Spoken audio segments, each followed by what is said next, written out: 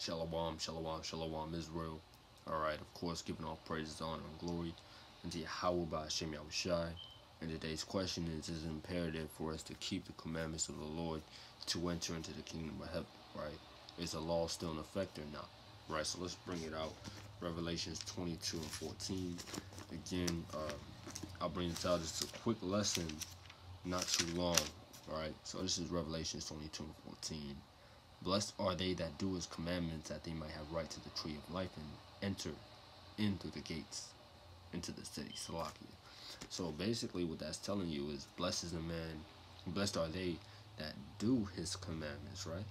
Not just observe, but do his commandments, right? That's the man who's blessed, right? So you can enter in through the gates into the city, in other words, the kingdom, right? Into that eternal life, right? So that's self-explanatory.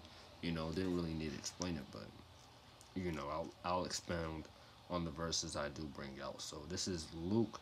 Next verse we'll bring it out. Fly through these precepts. Don't want to make the video long at all.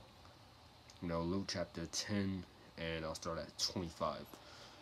And behold, a certain lawyer stood up and tempted him, saying, Master, what shall I do to inherit eternal life?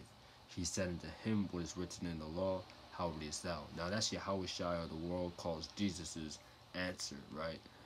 And he answering said, Thou shalt love the Lord thy God with all thy heart, with all thy soul, with all thy strength, with all thy mind, and thy neighbor as thyself. Now this is the answer from the lawyer.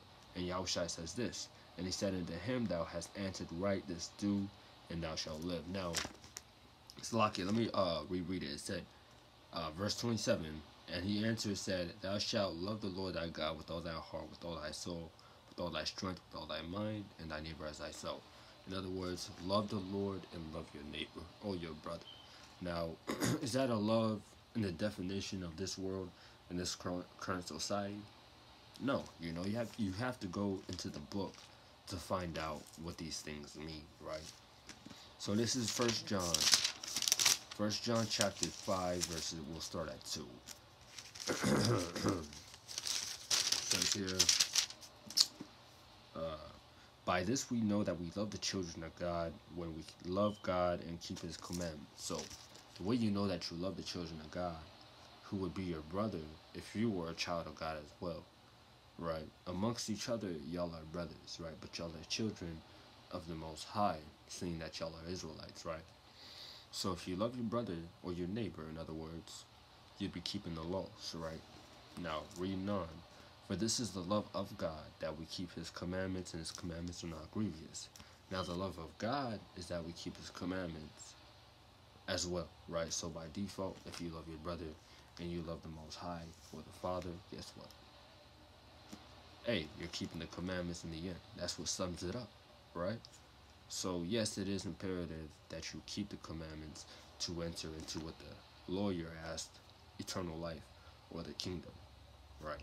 Now, one more precept I want to go into is Wisdom of Solomon, right? This is in the Apocryphal 14 books that they took out of what they call the Holy Bible, the Lord's book.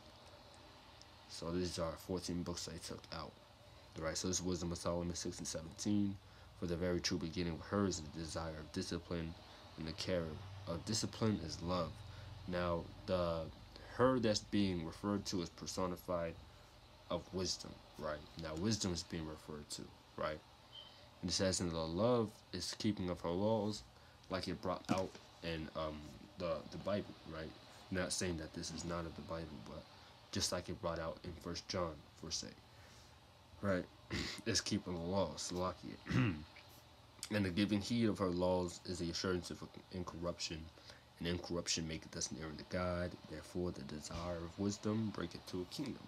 So you keeping the laws of Yahweh Hashem Yahushai, who the world calls Jesus and his Father, right? Guess what? You would have to keep the commandments of the Lord to enter into the kingdom, eternal life, New Jerusalem, the city, however you want to refer to the kingdom of heaven as, right?